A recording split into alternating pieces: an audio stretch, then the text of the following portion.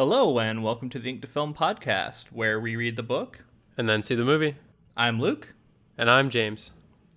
And this week we discuss the second half of Diana Wynne Jones's 1986 fantasy novel, Howl's Moving Castle. Now let's turn the knob to black and walk through the door into nothingness.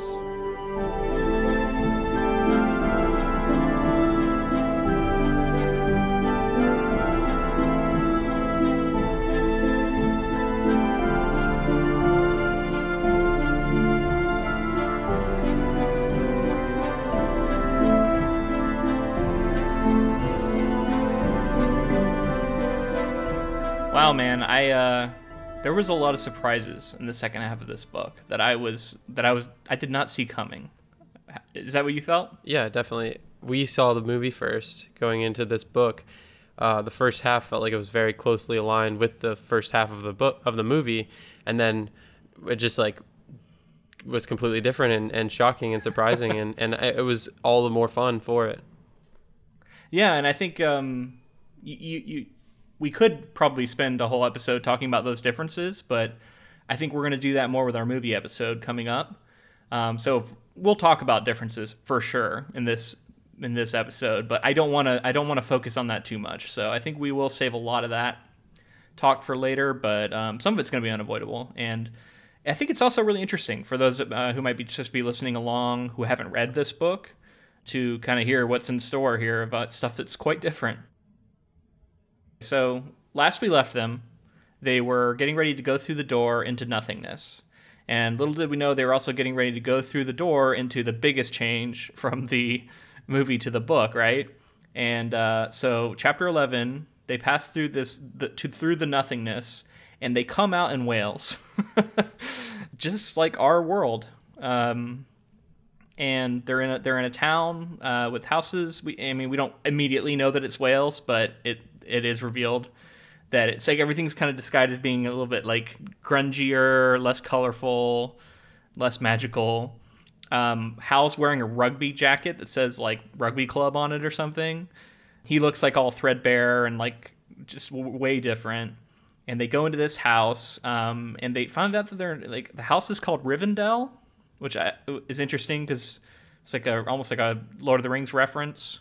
And so they go in, and there's this moment of like Sophie and Michael too not understanding the world that they're in now, and they see these like quote unquote magic boxes with like that are rooted in these vines that go to the wall and stuff. So it's like TVs with cables and all that, and then there's a computer, and there's like this family that includes Hal's sister and his nephew and niece.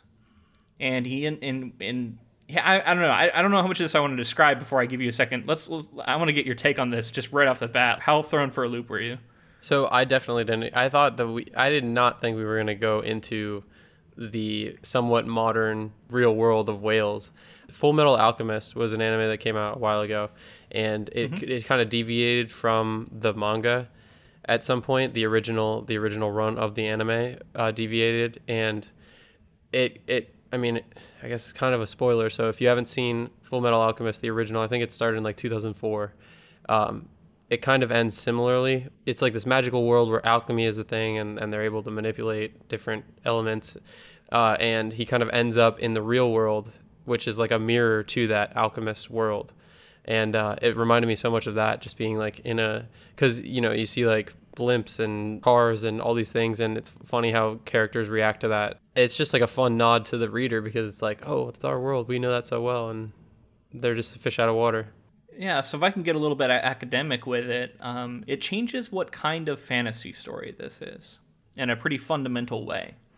And it's a dramatic shift, because what happens is I can't remember the name of the writer, but I think his name was Mendelssohn. Anyway, they outlined the different types of fantasy. And up to this point, we've been in what would be called like a second world immersive fantasy, where you're just in this new magic world. Everything is not seen as spectacular or wondrous in the eyes of the characters. It's like at least somewhat expected. It's not earth-shattering. Like they accept that this is the world that they live in, and that there are wizards, and that there are moving castles, and it's not like they're going to go into shock and you know what I mean? Like, it's not insane. That's one type of fantasy, you know, that's Lord of the Rings. And then you have another type of fantasy called portal fantasy. And that's famous for, like, The Lion, the Witch, and the Wardrobe. And that's where a normal person or normal group goes through a portal and enters a fantasy world. And now they're going to come in with the wonder of someone who is not from there and is instead experiencing this world for the first time, and everything's going to be super wondrous to them, right? And so that's going to be a very different tone than someone who is born and raised in this magical world. So what happens in here when they it's interesting because it turns this immersive fantasy into a portal fantasy in a way. Although it's interesting too because it's the opposite of that. It's turned on its head a little bit because it's the magic characters going through a portal into our world. So yeah, it is cool. It has a nice charm to it, but it does dramatically change the way this story feels to me. And it never returned to that That's why it was really interesting that we stopped right at this halfway point by accident. Because I feel like the first half of this novel feels fundamentally different than the second half because of that change. Yeah. That was a lot, but did you get what I was saying in there? Yeah, I totally understand that. So I guess Harry Potter would be considered the regular portal fantasy, right? Where portal fantasy, goes through for sure. platform 9 3/4, goes to Hogwarts, and he's mystified by everything. Exactly. I see. At first, I felt like it was jarring. Like I felt like I was like, oh wow, this, like you said, like this wasn't the fantasy that we were kind of promised, or what kind of seemed like it was going to be, and with that jarring sensation, I kind of was just like, okay, let's work through this. And by the end, once they jump back into the world, I thought it was an interesting perspective to give Howl, because Howl is obviously from our world, having gone to another world and become a wizard there. So I mean, I think it just adds, I guess, more like relatability, or it makes his character have more depth, especially because he has kind of like this muggle family that's like this non-magic family that's back home that he has to kind of think about and protect. Yeah, I mean, and I'm not trying to say that it is fundamentally like a problem with this novel, or that it was a mistake to do, or any of those things. I just think personally, for me, it changes the novel, and part of that is going to be the baggage I took in having seen the movie. You know what I mean? Like, that's going to be part of it. But I do think there's like a first half established, and then it when we pass through that door, that everything's kind of turned on its head, and now we're faced in with a world where the rules are different. You know? And even after this, I mean, I don't know if I made particular note of it, but Hal makes like a reference to pop culture. You know, there's like references he can't make in a wholly immersive fantasy world, because we'd say that you know that thing doesn't exist in this world, and instead he can say them because we know, oh yeah, he's from our world. So anyway, I don't want to linger on it too much, but it is a big difference here. Well, I thought it was funny to have Hal conjure up a computer game for he's like, I'll conjure up a computer game that exists nowhere else. Yeah, so you're talking about he's basically making a trade with his nephew, and we come to find out that his nephew had been writing a poem, or transcribing a poem from John Donne, and it was his homework, and that he like lost that poem, and that came through the portal, and what is the spell that was being read by Sophie and Michael in the previous chapter. Yeah, the reason why they chased like his shooting star was the poem. Exactly. Hal is trying to trying to find out where his spell went, because he had a spell that got swapped with this. He got the homework instead, and so there's this spell that is now, I guess, come through the portal and is on this side, and he's trying to get it back. So, in order to do that, he basically offers his nephew Neil a video game in exchange, and the video game is described in a way that's very like reminiscent of like a Zork or something from the 80s, like a text-based RPG. Like, you are in a room, there are 4 directions you can go, and so it's like you are in a castle, there are 4 doors, each leads to a different place. You know what I mean? Like that kind of thing. I thought it was interesting that it was described that way.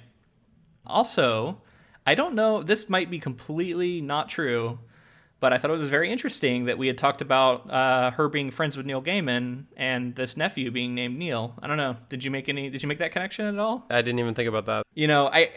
I think, obviously she's not like, she's old. I think she's older than Neil Gaiman, or was older than Neil Gaiman, but not that much. Not like he was a child in the 80s or anything like that. So I don't know. I would be interested to know if there is anything there or if it's just a pure coincidence. But the fact that they were good friends, I wouldn't put it past her.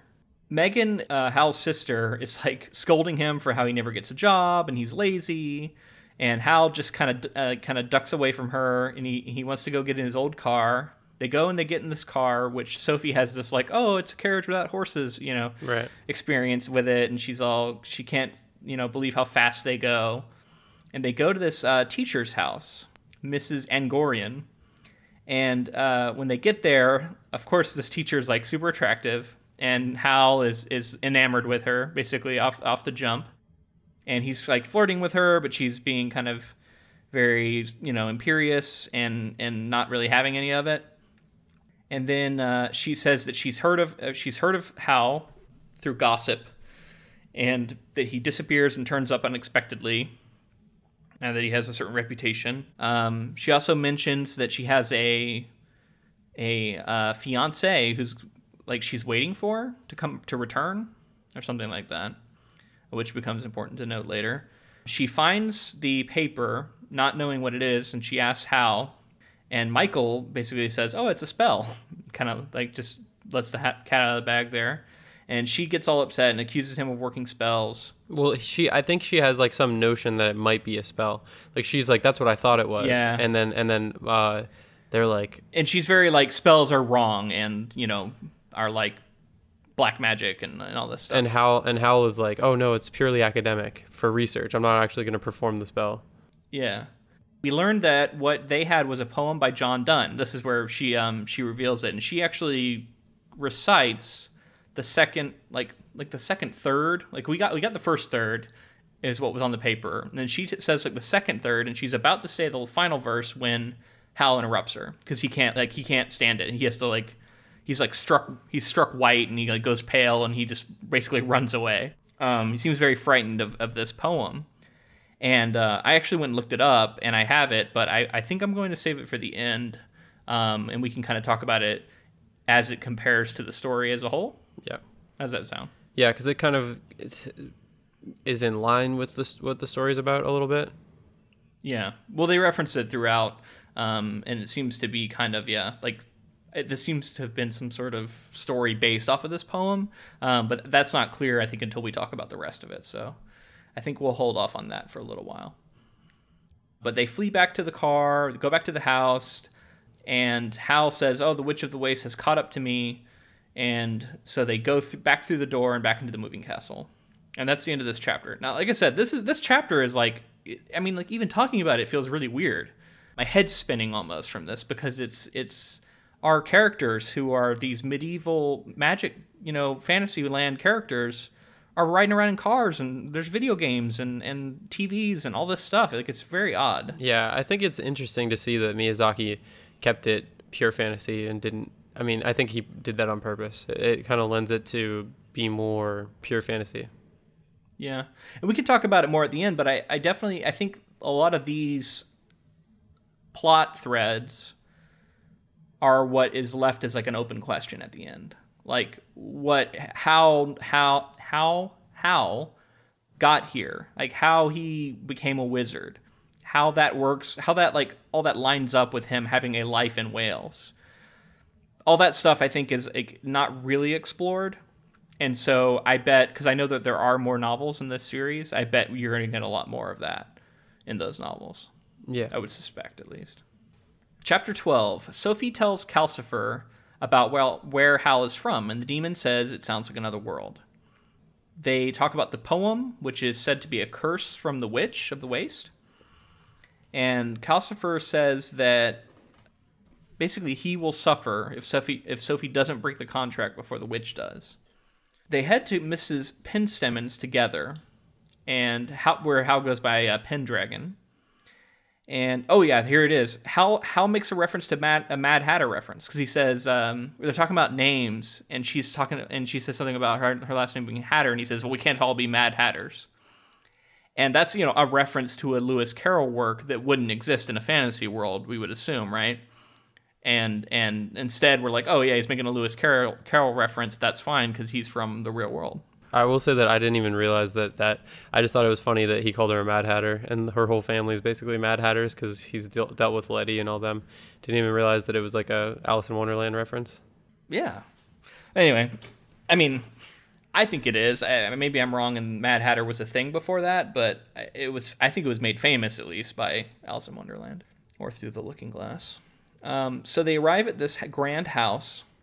And they meet Mrs. Penstemon, who's very grandly dressed in like gold and velvet, very fine clothing, and she's very like intimidating presence, and one of the most frightening people Sophie's ever met. So everybody takes a seat, and Sophie Penstemon says she's 86, and she asks Sophie how old she is, and Sophie's like, oh, 90. She just like blurts out a number. And then Sophie's like, Penstemon's like, oh, well, you're quite spry for a 90-year-old. And she's like, oh, yeah, of course I am. And so I thought that was kind of a funny, this is Sophie, just wheeling and dealing these lies again, but in kind of a, I don't know, funny way that I think is entertaining at least. Penstemon is like, oh, wow, I kind of felt like she didn't really believe her. Yeah. Well, and yeah. There's a lot of that, where Penstemon seems to know more than what she's letting on quite often. She tells Hal and Michael to go outside, in something that doesn't seem like Hal expected, and basically sits Sophie down. They start talking about the Witch of the Waste. Mrs. Penstemon mentions that Hal was her last pupil and her best pupil. They talk about his suit, when it's revealed that his suit has like a really powerful spell on it that glamours women to love him. Or to, find him attractive or something like that. Mrs. Penstemon's worried about Hal, worried that he's like going bad, essentially, in the same way that the Witch of the Waste went bad. And he asks, and Mrs. Penstemon asks Sophie about what flaw she's noticed that's affecting Hal. And Sophie can only think that it's his contract with Calcifer that she's been trying to get to the bottom of, right? Mrs. Penstemon basically says that Sophie has a gift where she can bring things to life.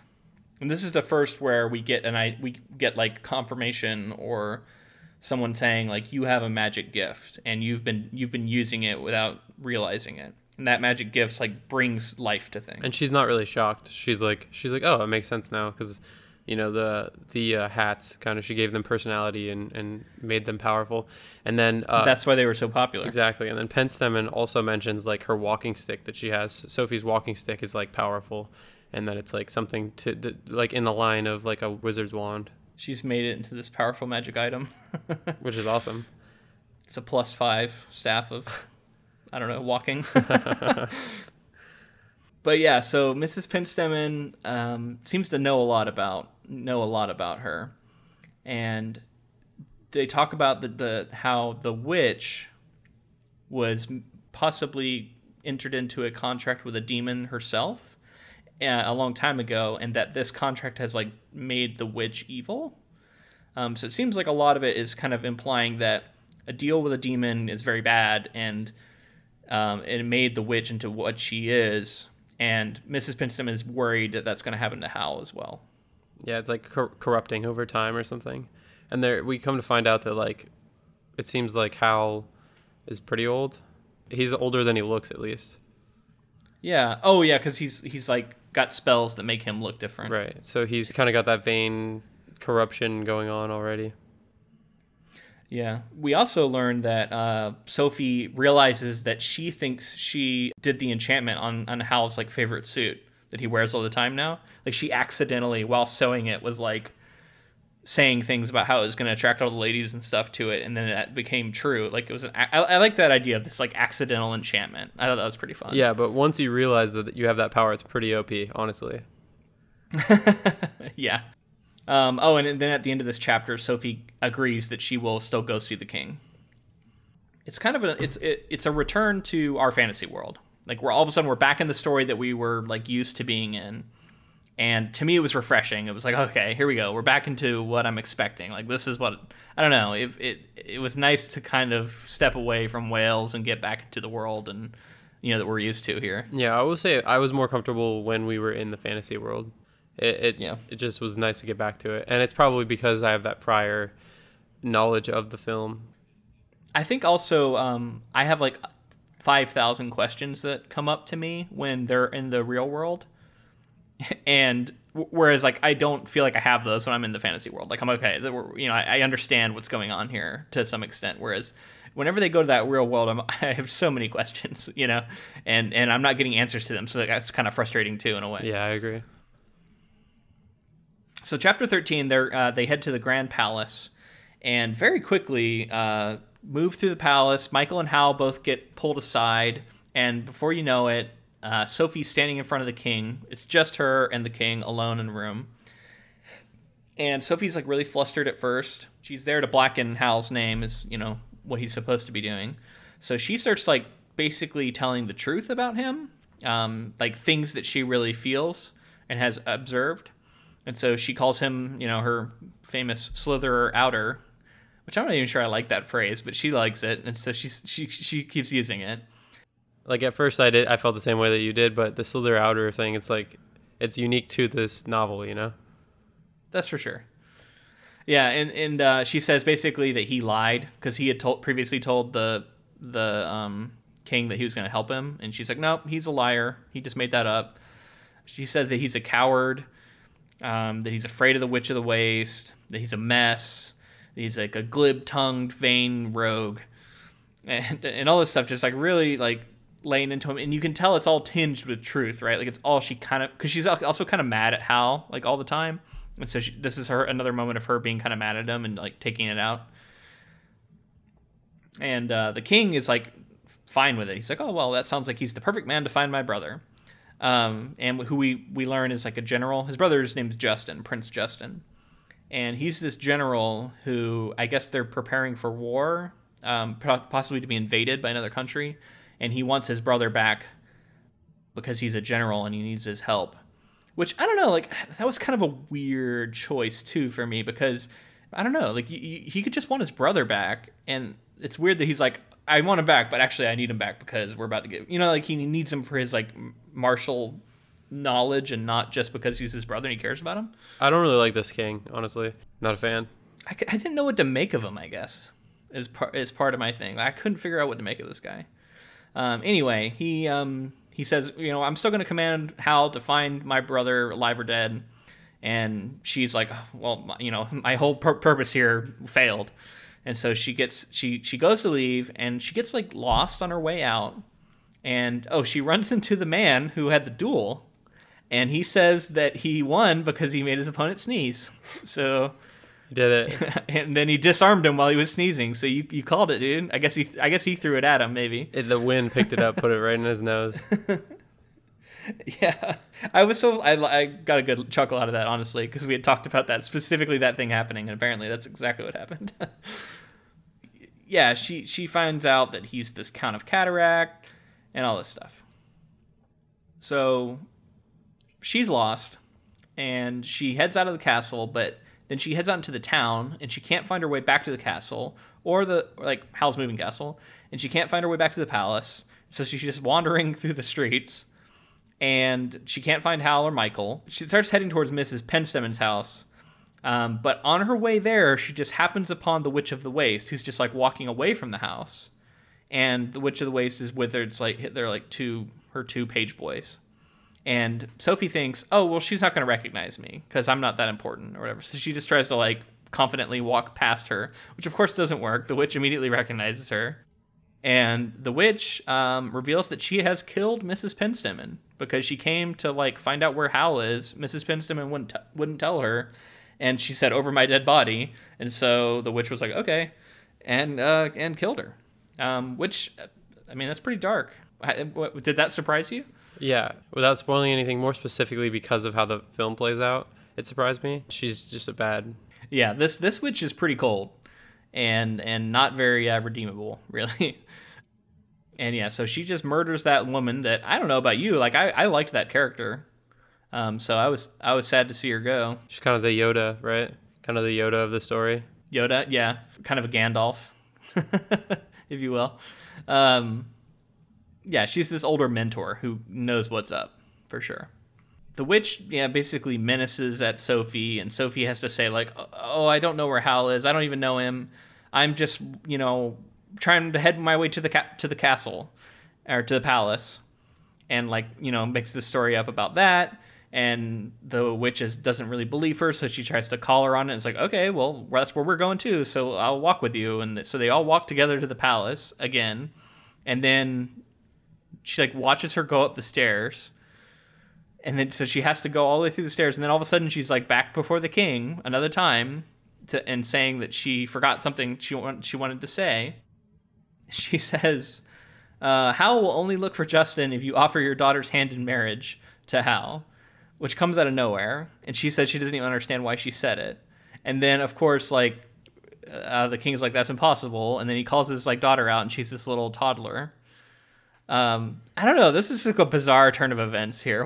I don't really understand why Sophie even went back to the king, so something I guess we didn't really mention was that, I'm not sure if you mentioned it, the king appointed Howl royal magician. Yeah, officially. Mm-hmm. So, like, he's, like, basically, like, duty bound to go find his brother. And so she comes back trying to get him out of it, blacken his name even more, or I guess kind of threaten the king. And the king, I guess it makes sense that the king would be like, well, it's not worth it. I'm not going to give my daughter's hand in marriage. But it's weird that Sophie's put in this awkward situation with a baby. Yeah, why would she even bring that up? Yeah, it's very weird. So next up, Sophie basically takes a carriage back to the castle. Howl learns that he's now the official royal wizard. She describes what happens. He laughs about it and says, well, what did I expect?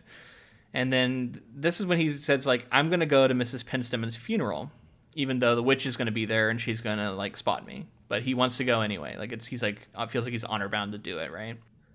So he's preparing for the funeral, but he also leaves to go back to Wales at one point. Michael throws on this disguise cloak that turns him into, like, a red bearded man. He runs off to go see Letty. And then the knock at the door happens, this time for, like, 5 minutes straight. And Calcifer says, well, it's not a witch, it's a flesh and blood person. And so Sophie's like, all right, fine, I'll throw this disguise cloak on and open the door. And when she does that, like, Calcifer starts laughing. And, well, as we learn later, it's because when she puts that disguise cloak on, she turned into a horse. We don't know in the moment. But so she opens the door as a horse, and outside is a greyhound who then, like, comes jumping in. So I don't seeing that play out in my mind is pretty funny. The dog basically morphs into a person, says, like, a couple things, very broken up, like something about Letty and needing to give a message, and then he transforms into a red setter. Which I don't know why he does, like, different dogs. It's kind of interesting that he does that. Like, here he's a greyhound, and then immediately changes into a red setter, right? And then later he changes into something else. I think it has something to do with this. I think we come to find out that this is the dog from the beginning, right? That she, like, saved. Yeah, exactly. So it really to throw everybody about who it is. Yeah, you're right. Because if it was always the same dog, we'd put two and two together. Yeah. It's also the dog from Mrs. Fairfax's. Yep. This dog is a bespelled human that she doesn't know, like, why he's here, but she thinks he's been cursed maybe from the Witch of the Waste and has been turned into this dog. And she thinks that this is Letty's other suitor that we've heard tale about, who's, like, gone missing, that this is him in dog form. And so Sophie tries to transform him back, but it doesn't work. And then so she goes up to find Howl, and it seems like maybe Howl's been kind of obsessed with this lady from Wales, this teacher from Wales, right? Like, he's kind of been trying to go see her, but maybe not to any success. And he talks about waiting for things to happen from the poem, but then he keeps saying, like, he's got to go to the funeral. He's also, like, he's, like, starting to get sick, kind of, right? He says something about going to Wales. He always gets sick going to Wales. That's right. Yeah, whenever he goes to Wales, he comes back with a cold, right? And yeah, so now he's starting to have a cold. He's starting to be miserable and kind of behave like a child himself again. When Sophie's in his bedroom, she looks out the window and she can see the window shows whales, and he can see his like nephew and stuff like swinging and like playing, which is cool because that means he's always watching him and stuff. Yeah, it's interesting. So yeah, he's got this window in his bedroom that shows whales. He also mentions the 3 things in the poem that haven't come true yet. You remember that? He mentions like he mentions mermaids, mandrake root, and wind to advance an honest mind. Oh, that's right. Wine. Isn't it wine to advance an honest mind? I think it's wind to advance an honest mind. Because I thought, I don't know. It's one or the other. We can talk about it later, because there's a thing that happens where I thought it was wine, but maybe not. She starts calling the dog man, which that just reminds me of another book I've read where there's a very different character called the dog man. So it's a little bit like jarring for me because I keep thinking about him it's a Joe Abercrombie novel, a very different kind of fantasy. Anyway, so the dog man stays close with Sophie, and Michael likes the dog. He returns. He's got this box. He's clearly been seeing Letty, right? And he tells them about this empty building that used to be a hat shop and is now like for sale. And so Hal's like considering moving the castle there. And it's revealed that, of course, it is like the hat shop that Sophie used to work in. So I don't know. That's another one of those moments of like coincidence, I guess. But I guess it's a small place, so maybe there's not that many places coming up for sale very often. And it also shows that Sophie's mom didn't want to continue the business without her making the special hats and stuff. She wanted to sell it, make her money. Yeah, so I don't know if I really said, but like the dog is like stuck and she can't do anything about his curse, so she just basically decides to let him like stick around. Yeah. And there's like nothing to be done about it at this point, at least. So the dog's just hanging out with him now. He's kind of becomes part of the group. And so they decide they're going to move the castle there, and they're trying to move it to like get like to escape the witch and hide from the witch, and maybe also the king, right? And his responsibilities. And so they're talking about moving the doors, and finally Hal goes and they decide they're going to get the shop. He purchases it, and they want to and Michael is happy because he's going to be living closer to Letty now. And so this is when Hal finally prepares to go to the funeral. He's got a really bad cold that he's suffering from. And while he's like getting ready, Sophie like hacks up his enchanted suit of like, glamour and makes this new one, but she makes it really small because I guess she doesn't have time to make it full size. And then she has Michael cast a spell on it to like increase its size to be Hal's size. And so she takes it up to Hal and she puts it like near him while he's asleep and is like, here's your new suit. And then she like looks outside. She sees the boy playing catch, which is Neil. And Hal wakes up and kind of talks to her or whatever, and then she leaves. And then like at some point later, he comes down and he's put on this suit that has grown to be comically large. And I just like that he is wearing it. Like he doesn't just come out like holding it like, hey, what's up with this? Like he comes out wearing the suit. And it's so big that he's like lost in like its sleeve or something. Like it's that big, right? I think like some of it's small and some of it's large. Like one arm is like normal size and one arm is like massive and like all the way up the staircase or something. Yeah, well, and then he's like walking to the bathroom, and by the time he gets to the bathroom, it's like the legs of the suit start to come out of the bedroom, which is up the stairs. So it kind of gives you an idea of how big it's gotten. So if it's like kind of magic going wrong in kind of a, I don't know, fun kind of quirky way. Which when this novel does this sort of thing, I think it is very charming, and I think it's a funny moment.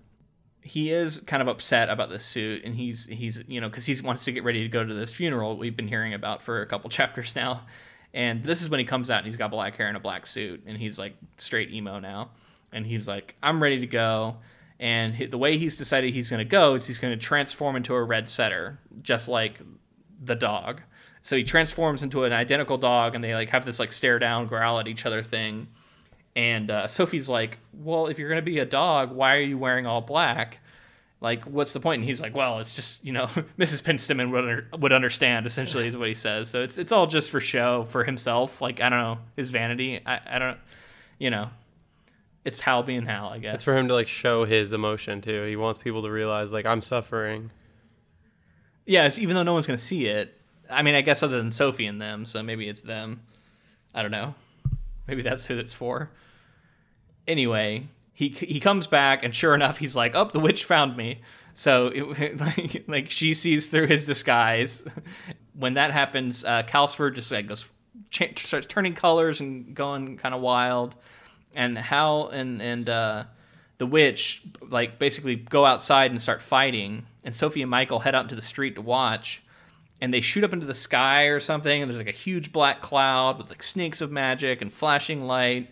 They have this big epic showdown in the sky, and all the people in town come out and watch, and the water of the sea starts like getting all disturbed, and there's like ships that, you know, like getting rocked around and stuff, and then these mermaids start coming out of the water, which is like out of nowhere. And the battle keeps going on. At one point, Hal creates an illusion of a ship, which he fools the witch into like charging into, and then it's like not really there, so she just crashes into the water. And then these long-clawed cat sea lion monsters come out of the sea and start like chasing people in the town, and they all start running. And then there's like maybe some talk about maybe these are illusions. I wasn't really clear on like how much they were illusions and how much they were real. Maybe some were real and some weren't. Yeah, I think like there was one reel of Hal and one reel of the witch, and then the other ones were like, I guess Hal was trying to trick her into chasing the wrong one and getting away. Pretty wild to see like giant creatures and mermaids and like some sort of like... Yeah, the mermaids didn't even do anything. They're just there for a second, and then they're gone. Well, they're there for Sophie to be like, oh, that's one of the three things. Yeah, that's one. They're like a harbinger of the poem, yeah.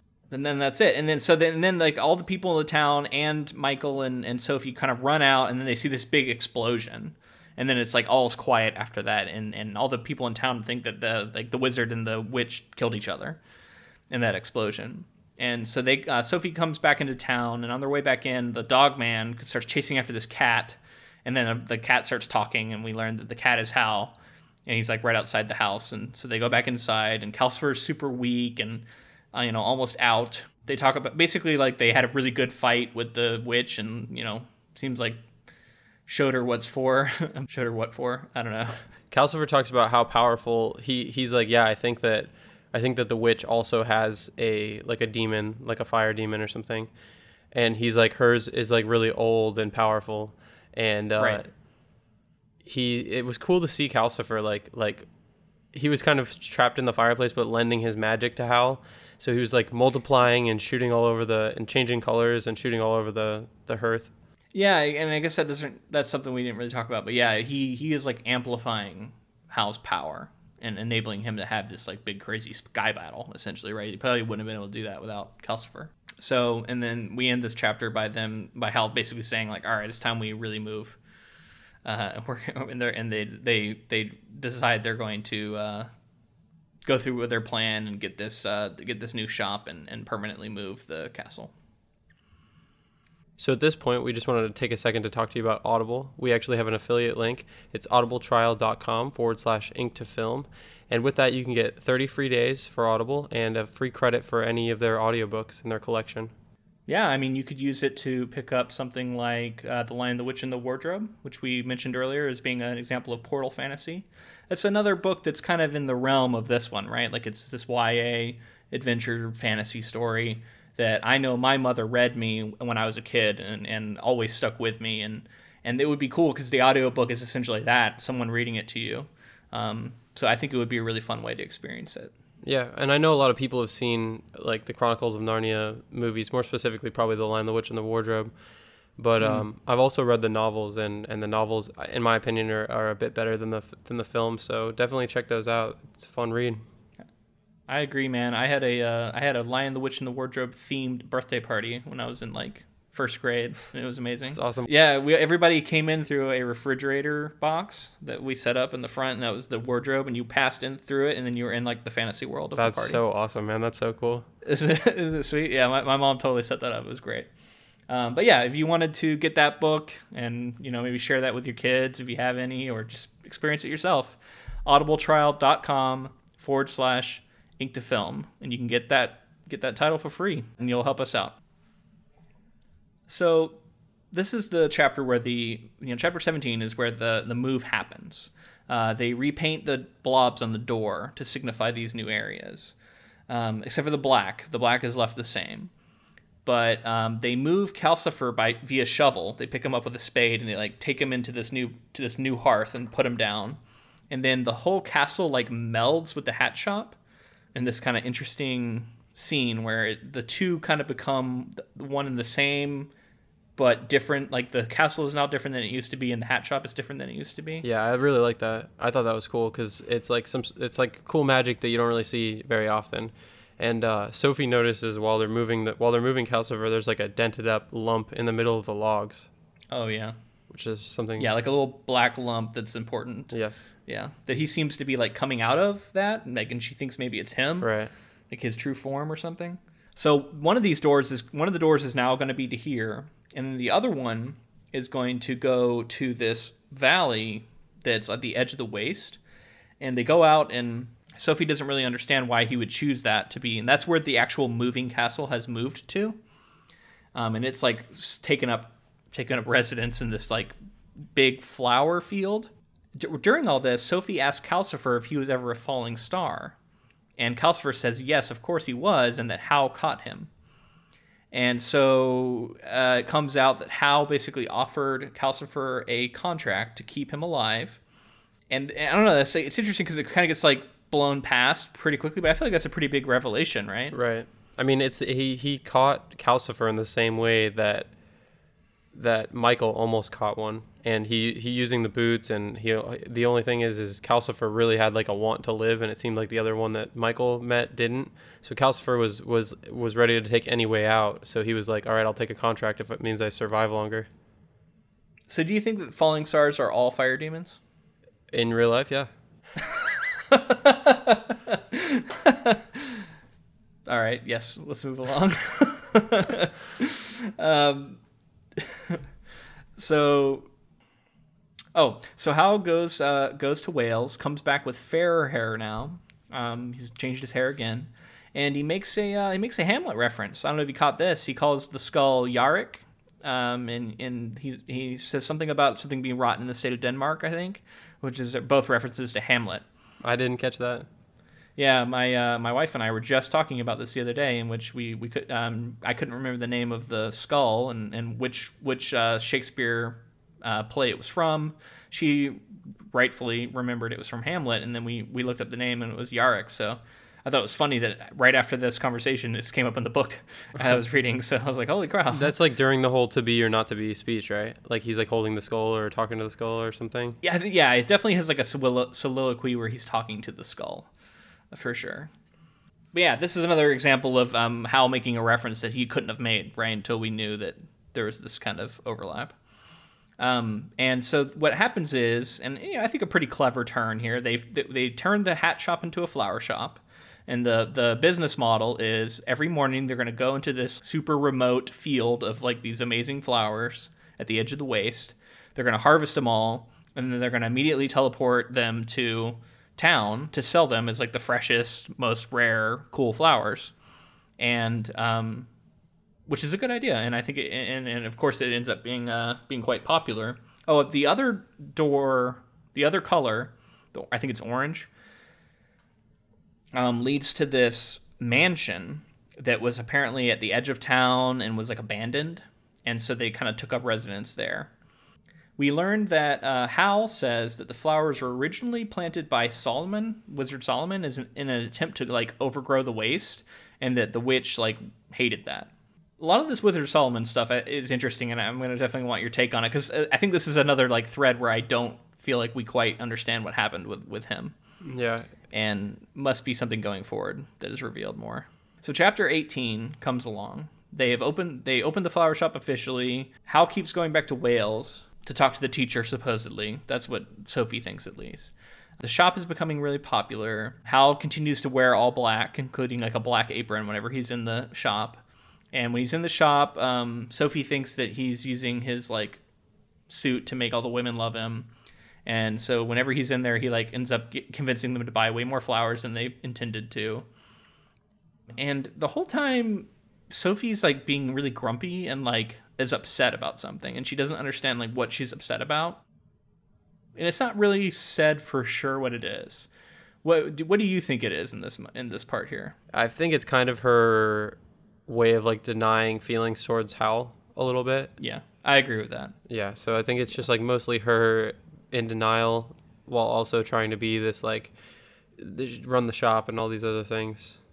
Yeah, I think she's grumpy about being an old lady and not being able to be someone that he could be interested in. And she's reading in all these things that he does, like him going to Wales as being about this teacher, and the way he like flirts with all these customers. Like it's all getting to her, and she's not self-aware about it at all. Like she doesn't seem to understand that that's what's causing it. But I agree. I think that's what it ultimately is to blame here. Sophie started talking to the flowers to encourage them to grow. Yeah, that's true. She starts talking to them and using her magic on them to keep them fresh. And she decides she's going to like do some experiments. And she like starts growing some like flowers in their like little gardening area they have. And she first she grows a blue rose, and then like she's doing more. We don't know the details. And then Calcifer, we learned that Calcifer's bored and he wants company. So Sophie puts aside part of her day to like talk to him, and he reminds her about the contract, which she admits to having kind of like put off and not been focusing on. And she says that she's worried that if she ends the contract, it's basically going to kill Howl and Calcifer, or be the end of them. The dog man also seems to be gloomy. He's kind of just like moping around a lot. And Sophie like makes this pink flower bush. It's like kind of like she's created like a new plant or like a new bush. And while she's growing that, Howl comes out and like sees it, and he's like, "Oh, what did you do?" And they basically dig it. He digs it up and finds out that it's the mandrake root, and that's another part of this like curse, that she like made the mandrake root take flower or something. I forget like what exactly it is. Yeah, basically that. So around this time, the Scarecrow shows up again in town, and it's like hopping towards the shop when Sophie like sends it away, and she just like yells at it to like go away really fast or something. And then it just like hops on by and doesn't like come in to see her. She continues to just be like terrified of this Scarecrow. Is this the point when she tells it to go, like she gives it certain speeds to travel? She's like, travel 10 times faster. Or... Yeah, it's either this time or the next time. But yeah, it's one of these two times. She basically makes it super fast. This is when she's trying to get the dogman to turn back into a man again. And she has like a momentary success where he turns back and he can get out another sentence. And she finds out that he is Gaston, the man from chapter 1 who was with the witch at the very beginning, right? When they came to get a hat. Right after she learns that, Mrs. Angorian comes through the door into the castle, just like out of the blue. And she's here looking for like her fiance, or just wanting to see like where the world that like her fiance went to is like. She seems like kind of like in on it. Like she's not like completely just like, oh my God, what is going on here? Like she's not as like surprised as I would have thought her to like expected her to be. Yeah, well, if she was actually involved with Ben Sullivan, who's we supposedly take as the missing Sullivan, like wizard Solomon. Yeah, Solomon, like different names. Yeah. I mean, their names sound very similar, but seem to be the same person. Yeah. So she like walks around and eventually she starts like trying to look at stuff, and Sophie's kind of blocking her, right? Yeah, Sophie doesn't want her to go anywhere, and then she picks up this guitar, and she's like, "Oh, this was Ben's guitar. I'm going to take it with me." And Sophie does not want her to take it, and eventually Sophie kind of forbids her from taking the guitar, makes her put it down, and kicks her out. And then Sophie feels a little bit self-conscious about her looks and how she feels like she can never compare to Mrs. Angorian. And I think this is another sign that there's some jealousy going on here. And that's why she treats Mrs. Angorian so poorly here. All right, so chapter 19, Howl returns. Sophie demands to know which suit he's wearing because he's been, like, making them all look black, right? So she doesn't even know anymore if he's wearing the, like, enchanting suits or not. And then this is the first time where Sophie reveals that the dog, just kind of going to fit a peek. Like, she's just upset, and she says, like, oh, he's under a spell, or he's actually a man or something. And so Howl, this is the first time he's heard this. And he gets all upset that she like didn't tell him, and that Michael didn't tell him, and then but Michael didn't know. He finds out, but then Calcifer did know and didn't tell him, so he's upset with Calcifer a little bit. And then he basically pulls the man over in front of the fire and is like, "All right, we're gonna turn you back," and just sets to reversing the spell. With Calcifer's help, they transform him back into a person. We learned that he is a person who, as Calcifer put it, most recently answered to the name Percival. Percival says that the Witch of the Waste took his head off, and Calcifer says something about him being an incomplete man with parts from another man. And so he's this like, apparently he's this like Frankenstein's monster creation here of like multiple people. Another moment that I was quite surprised with kind of how dark that is, or at least seems on the surface. Yeah, it was. I didn't know what to make of it in this scene, but it comes to kind of make more sense later. Yeah, he does reveal that he was once called Gaston, and he was going around with the witch at that time. Sophie's very angry, and she decides she's just gonna leave the castle, and she goes out to the mansion door, and she's going to use this like new substance that she's made that kills flowers and weeds and stuff. And it's basically because she's angry, she's just like accidentally made a plant killing substance.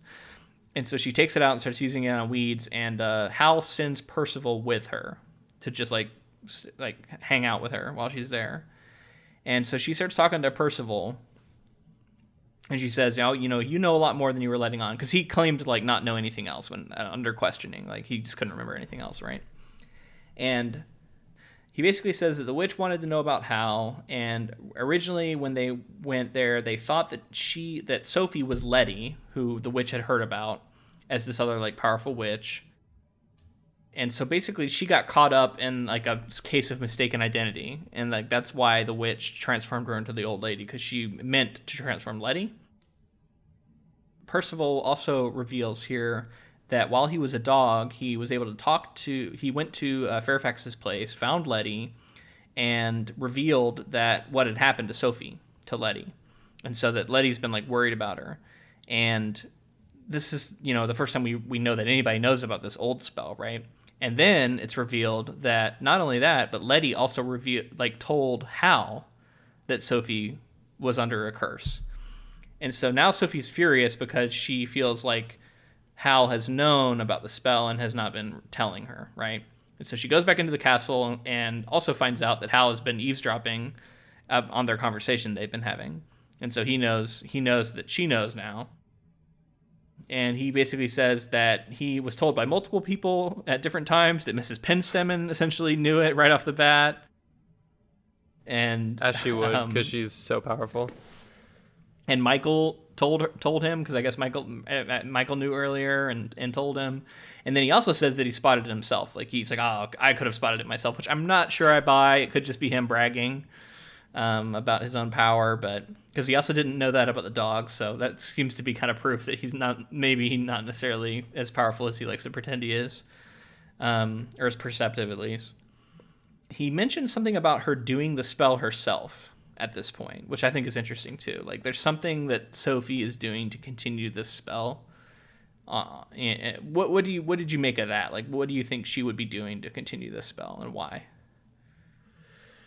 Well, I mean, I feel like she's holding herself back because she has this failure mentality because she's the eldest, and she's just like purposely holding herself back, and maybe it had something to do with like her denial of like having feelings for Hal because he's such a despicable type guy in her eyes, and she just doesn't like, she's like, I wouldn't even think of it. So it's just kind of like keeping the status quo going. Because obviously at first, up until the point that she was in the castle, it wasn't her fault that she was an old lady. Yeah, it's like, I think it becomes kind of a self-fulfilling prophecy. Like, she's so down in the dumps about being old and, like, has accepted that as being the way things are now. Her magic is such that because her will is in line with that it just keeps it as being the case, whereas maybe it would have worn off by now, is the implication otherwise. Hal leaves, and Sophie basically isn't talking to him, and she decides that she's going to leave, and everybody's mad. And then we go into chapter 20 here. this is where, okay, so Hal returns from Wales, and he's been with his rugby club reunion, and he's drunk. And he comes in, and he admits that, basically he says, I'm not drunk, and then he like walks into a couple walls, and then he's like, all right, I am drunk, I was lying. And then so I don't know, like, he's being kind of honest here. I thought maybe this was part of the curse, because I thought it was wine. Now maybe I just misheard it because we listened to an audiobook, so maybe I misheard it, but I thought it was like wine honesty, and so I thought maybe he went and got drunk, and that was like part of the curse. It's funny because like that fits, but I actually have a different read. I'll tell you about it when it comes up later and see what you think. Okay, that sounds good. All right, so they go out to the flower field to do the harvest. Percival says he remembers how the field used to be. It was like much smaller, and that Hal has basically made it into this big, giant field of flowers that it is now. And Michael, the whole time, is like following Percival around, staring at him, because he thinks that he's Justin, Prince Justin, and he's convinced. So we learned that back in town, another festival is underway, and so they're going to sell like a ton of flowers today. And so they sell these flowers and make a ton of money, and Sophie's basically decided, this is going to be my exit. I'm about to leave. But before she leaves, she goes to talk to Calcifer. And while she's talking to Calcifer, a knock comes on the door. And Calcifer says, oh, it's Flesh and Blood at the mansion. So Sophie opens up the mansion door, and it's Fanny Hatter, of all people, has come by this mansion to speak to the new occupants. And we come to find out that Fanny has like married some rich guy and is now lives like at the edge of town in a mansion and has just happened to come by, right? So she comes in, and they actually have like kind of a touching reunion where Fanny says how worried she was, and Sophie feels like her perception of Fanny was maybe a bit unfair, and they kind of hug and make up, honestly. Well, and Fanny also recognizes her, even though she's like 90 years old or 75. Oh, that's a good point. Yeah, she's not thrown. Like, she immediately looks at her and goes, "Oh, you're Sophie, but you're old now. What's happened to you?" So yeah, that is pretty cool. She kind of thinks that she like overworked her, which is like absolutely impossible to have aged 70 years. And that's a lot of work. That's some hard labor. So yeah, Fanny's telling her all about the man she married, and then as that happens, Martha comes in with Michael. At the same time, Letty shows up with Mrs. Fairfax and Percival. So in a kind of very convenient turn here, everybody shows up. Now, I wrote very convenient because I was a little bit like, this is weird that everybody's showing up all at the same time out of the blue at the castle. But there is an explanation that comes later where Hal basically says he orchestrates this. Right. And it was not, I mean, it's kind of to be expected in this kind of novel too, because it's like we want everything to wrap up nicely in a bow. So it is convenient, but she kind of explains it away. Yeah, and well, the whole time he's supposedly sleeping upstairs. He's just like snoring the whole time, which the whole time I'm like, I don't know if I buy this. Like, he's always got something up his sleeve, so yeah, I don't even know if I believe it ever. Like, I don't know if he was asleep. I don't know. What do you think? Do you think he was actually sleeping through this? No, I don't think so. Anyway, yeah, he orchestrated this. He reveals later, so it's all very designed. But while this is happening, another person arrives, and this is Mrs. Angorian, also shows up. Now, this one, I don't know. Maybe he didn't plan on this part. It's very weird. So Mrs. Angorian shows up and feels very out of place. So Sophie, lets her go out into the field of flowers door and hang out there. Well, yeah, and Sophie feels bad because earlier she kind of treated her poorly when she had shown up. Yeah. So she's like feeling bad, and like you said, kind of like just go hang out in the nice field of flowers. Right. Yeah. So she kind of puts her out there, puts her out to pasture, and then she starts explaining how all the doors work and stuff to her sisters and Franny. And while that's happening, the Calcifer just all of a sudden wakes up and starts shouting about the witch, right?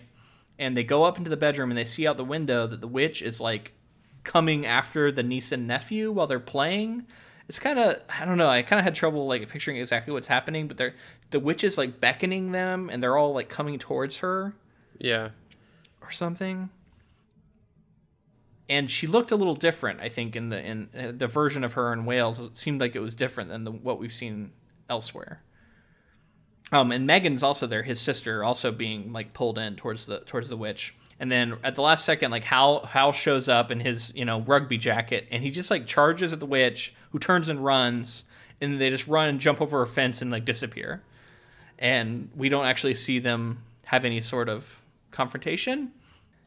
Now we hear later that maybe this was all a ruse. I don't know, but I was a little bit like I felt a little bit cheated. Like I wanted to see like what a battle between them looks like in the real world versus in a magic world, because we've already seen them do battle in the sky and the clouds and stuff. Is that what it would look like in the real world, or would it look like just like two people punching each other? It's funny because it seems like it'd be maybe not punching each other, but like something different, because her magic wasn't working. She could have just like in the magical world, she could have just like sucked them towards her or whatever, but instead she was like using some sort of like glamoring come towards me. Yeah, but like something technique was happening though, too, it was right? definitely magic, so it'd be interesting to see like this alternate magic, this sort of like, because it was almost like you could just say like she was persuading them to come over to her. Yeah. And maybe it was like that's some sort of magic. Yeah, and this is what I'm saying when like I feel like I have a million questions about the real world. So many questions about how this all works. But anyway, so they just run off. They basically run off a screen, so we don't know what happens there. And kind of bizarrely, Fanny and Mrs. Fairfax both start talking about wanting to like clean Hal's bedroom, which seems completely like, I don't know, beside the point of anything in this moment, but that's what they want to do. Then they go down, and I forget who does it, but somebody accidentally opens the door to try and go find Mrs. Angorian, and the Scarecrow is at the purple door waiting, and it starts like talking through the skull and the guitar in like a weird way, and it's not talking to them, but it's like making them make weird noises and like chatter and stuff.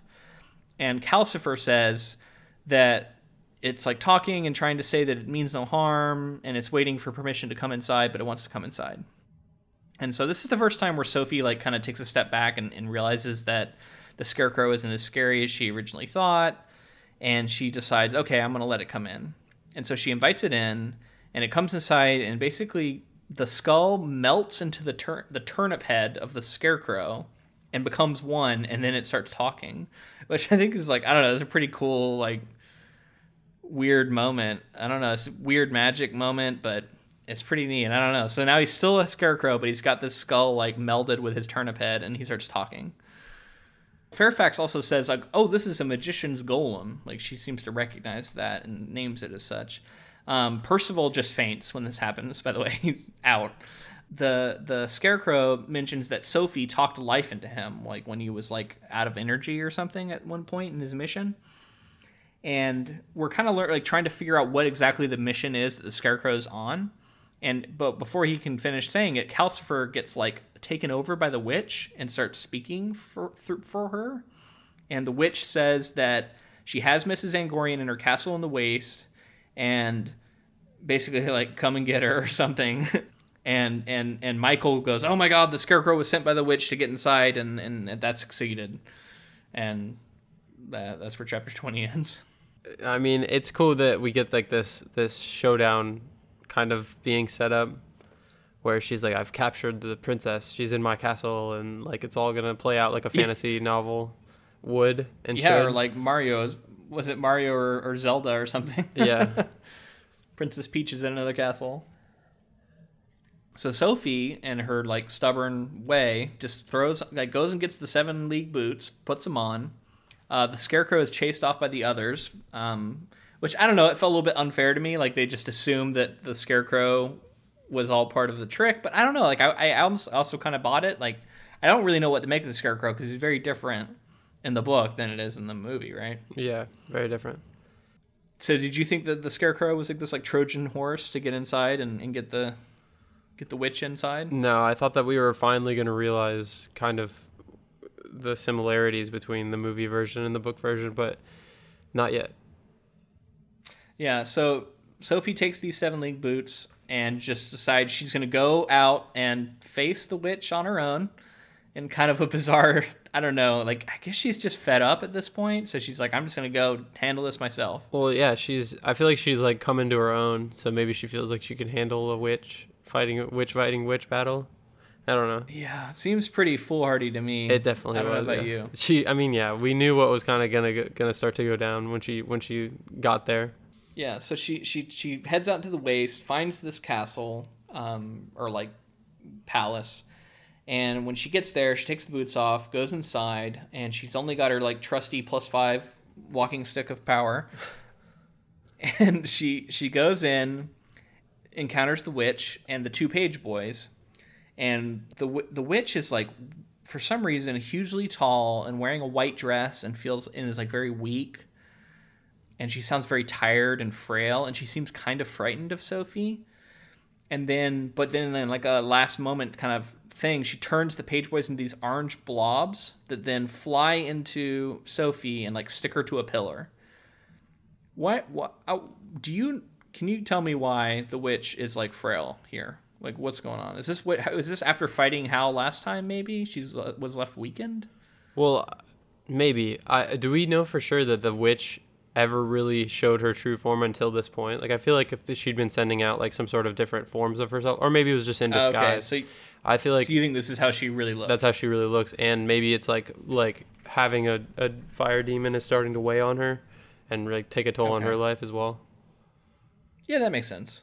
So these page boys are not actually page boys; they're emanations, we learn. And they've stuck Sophie to this pillar, and so Sophie just basically gets pushed aside, like no big deal. And so Sophie's sitting there trying to figure out how to get out. She's going to use her like walking stick, maybe. We learned that the witch brings this man out who has no head, and he's sitting on a chair, and that's like what's left of Prince Justin. But he's still alive. He's moving. And he's still alive with no head. But the body is also a mix of Solomon and Justin. It's not just Justin. And her plan is she wants Howl's head to put on this body to make like the perfect man. And that perfect man is going to become king, and then she's going to be queen like by his side and rule over the like kingdom. And I was not expecting this. Howl is a piece of a Frankenstein's monster of a bride for the witch here. It's pretty surprising. Yeah, I guess we kind of knew that he had scorned her, right? Like he had like been interested in the Witch of the Waste at some point and like scorned her. So maybe she was like ultimately she was still interested because he runs away when the women get interested. So she was still interested, and she's gonna force it. I don't know if that was confirmed, but I think someone did talk about that being a possibility. Yeah. And that does seem to be quite possible here too, right? That this lines up with that. So the witch basically like walks away from Sophie, and then while she's not looking, Sophie starts to use her stick to like get the orange stuff off of her head and shoulders and kind of get free.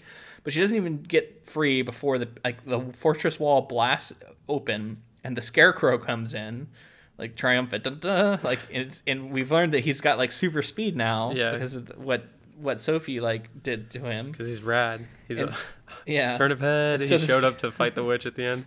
He shows up and he starts having a magic battle with the witch. And they literally like have this like cloud battle again, very similar to what they had with Howl. And then speaking of Howl, he shows up and he comes in and like basically puts the final like touch, like final hit on essentially. Like they've been battling and he comes in and finishes her off and turns her into a pile of bones. Dusted. Gone, just a pile of bones. But they're like the scarecrow's looking for her heart, but it's not there. And then Howl says like, "Oh, you're not going to find it here." And it's going to be with the demon, which I had kind of not been thinking about. I'm like, oh yeah, so the demon is elsewhere still and has her heart. So they go back they free Sophie, and then they go back on this like some sort of storm wind or something. And there is like a scene in the movie I remember where they're like walking in the air. Yeah. And this seems to be that scene or something similar, right? Yeah, this is also what I was talking about with the wind. This was the third part of the prophecy being fulfilled. It was him being honest on the wind. So like while they're running, she's like she's asking him about some stuff and he's being very honest with her, and then she's like comes to the realization that she's like, he's being honest, this is the third fulfillment of the prophecy. See, I was thinking like, in vino veritas kind of thing. Like it was just like that was my either way, he's being honest at some point here. They ride the wind back to the castle, and then when they get back, I did make a note here that he's being honest. So yeah, I don't know why I had thought it happened earlier, but you're right. I think this is really when it happens. Oh, so Hal says that he had been relying on Sophie. So it's weird too, because it's like this is kind of another moment of Hal kind of saying like he knew what was happening all along, and he had been like had expected Sophie to keep the demon out, and that she let her in. And I don't know, like it's weird. It's like almost Hal saying like, "Oh, I knew Mrs. Angorian was the demon all along." I don't know how much I buy it, but he was definitely like, it definitely all worked out for him in the end. I'll say that. So when they get back to the castle, Percival's still unconscious. Fairfax and Fanny are cleaning Hal's room, and Hal goes to like pick up the guitar, but when he reaches for it, it just explodes. And Mrs. Angorian appears, who has hidden inside the guitar and is in the moving castle. And Hal tells Mrs. Angorian that her witch is dead, but she doesn't care. And Mrs. Angorian reaches into the hearth and pulls Calcifer out in her hand. And then she basically says, like, if she controls Calcifer, she controls Hal. And she starts to squeeze Calcifer, and while she squeezes Calcifer, Hal just collapses unconscious on the ground. So this is like a cool moment where like our major like powerful power player guy just wiped out, taken off the board, right? And so now it's Sophie versus this fire demon. She basically like tells her stick to attack Mrs. Angorian, but no one else. And so the stick just like starts smacking the witch or the demon over and over again. And the first time I think it smacks her in the knuckles, making her drop Calcifer. While the stick is like slapping Mrs. Angorian, Sophie realizes that this black lump is actually Hal's heart. Mrs. Angorian is trying to flee, and Percival like basically pops up and opens the door. And I wasn't sure, like, is Percival helping her in this moment? I wasn't really sure. Yeah, I'm not sure. So the door opens up, but then she can't get out because the scarecrow's in the doorway, like blocking the way. Yeah. And then so the demon grabs Michael and starts using Michael as a shield from the staff, so the staff like can't keep hitting her. Yeah, because the staff is like, so Sophie went to grab Calcifer, and the stick has been like attacking on its own. Yeah, Sophie basically cuts Calcifer off the heart, like nips. I wasn't sure. Did she actually use scissors, or is it just like a magical cutting? I'm not sure. When she cut, yeah, she. It's described in a very like a sewing kind of way, like she just like, or like maybe like cutting flowers or something. Like she just cuts some Calcifer off the heart with her will too, though. Like she talks about how she has to will it and think about it. And when she does that, like Calcifer just shoots off through the chimney, like he's just like out of there. Well, she also says like she gives him like a little, because she can give things life. She says like have another 1,000 years or something, like gives him another 1,000 years of life, which is what I was talking about earlier when I was like OP. Overpowered. Have another 1,000 years. So she's kneeling over Hal, and she takes the black lump and like puts it on his chest and tells it to go back in, and then it does. It just like goes back into his chest, and he wakes up and he's got his heart back now. He stands up and basically grabs the old witch's heart, which the demon had. Yeah. Where does he get it from? It was in Angorian, because like how Hal's heart was inside Calcifer, the witch's heart was inside of Angorian, who was the fire demon. So he like is able to like say a spell and like pull it from her, and then he's like holding it. That's right. So he pulls out the witch's heart, and then he like crumbles it in his hand, killing the demon and killing, I guess, the last of the witch, right? Yeah. And dispels the demon. So Justin addresses Fanny here. I don't know, there's a lot of like characters having conversations about like plot important things, about how they're going to, who's going to, do what, and how they're going to return back to the kingdom, and who's and all this stuff. But while this is happening, like Hal and Sophie are having this moment of like staring into each other's eyes, and they can't hear anything else, and they are holding hands, and Hal says, "I think we ought to live happily ever after."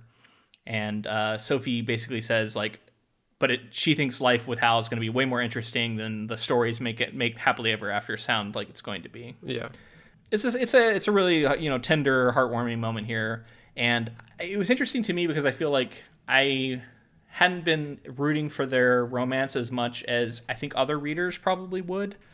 Like I suspect a lot of readers are going to read this and constantly be rooting for them to get together, but for me it was almost more like a subplot. The idea that they might end up together. Mm-hmm. I like this moment. I wonder if, I don't know, how did it strike you? Was it more like something you'd been waiting for? A little. It seems like a little more than you felt that, but I will say that it hadn't really sold me on it until he like went and saved her, and they were running back, and he was being honest, and then this scene goes down where they're just ignoring the world, and like it kind of worked for me. I like this scene. I enjoyed it. No, I mean it does work for me. I guess I just wasn't as like will they, won't they kind of thing. Yeah, like the whole time I hadn't been thinking about their relationship as much as this like ultimate goal. Like I wasn't sitting there going like I really want them to get together, even though like I kind of knew that that's where the movie goes. Yeah. But like I don't know, still it just. I mean, I agree with that. This doesn't feel to me like a truly just this like romantic story about two people winding up with each other. It feels like there's a lot of other stuff going on, and that's like part of it, but not maybe the main thrust of it in the book version. Yeah. I agree with that. I think it's more just like characters. I mean, it works. They work together, but it's not like they only exist to be together, kind of. Yeah, and I mean, like, I think it does color the rest of the book once you know that it happens. You can look back and say, well, clearly, you know, she's perfect for him. She's a really good, like, balance to his flaws. And they work well together, and they, you know, have these feelings for each other without there being a physical component because she always is this old lady. Yeah. So there's a lot in there to like say that this is what this story is all about. But I think it's only like, I don't know, I didn't really think about that until after the fact, like until after, at this moment where I look back and go, oh yeah, I can see that this is a really good place for this story to go. Yeah. You mentioned that she turned young again, right? Oh yes, in this moment she turns young again, right? As all the commotion's going on, she just kind of, I guess, lifts the curse from herself. Yeah, which is why do you think in this moment she's able to do that? See, I have a very concrete answer for the film, but for the book, I think it's just finally that she's like accepted that like she's happy with herself either way, and kind of that she's like she deserves it, like she deserves to be with somebody that she loves.